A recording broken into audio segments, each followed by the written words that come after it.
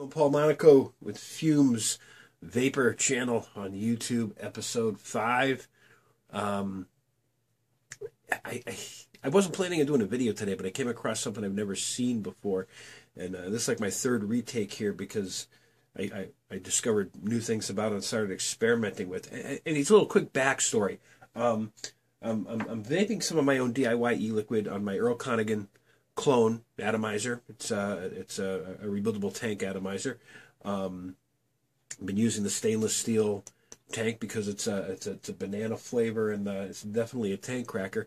But anyway, it kind of been having a burnt taste to it, and I'm thinking, well, maybe it's time to rebuild it. Although it's been less than a week since I rebuilt it, and I usually get a lot more out of it. So I'm low power, using mainly this Tesla mod here, and I think it's, let me check what the resistance is on it, because I got that.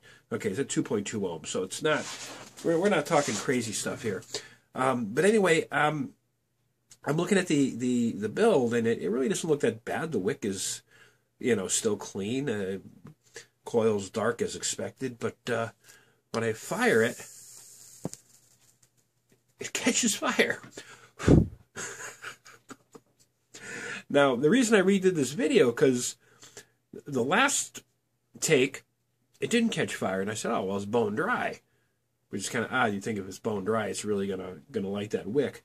So then a little experimenting here, my DIY eLiquid here seems to be flammable. How is that? I'm using standard flavors. There's no alcohol in there. There's nothing weird in there. It's just VG nicotine and flavor.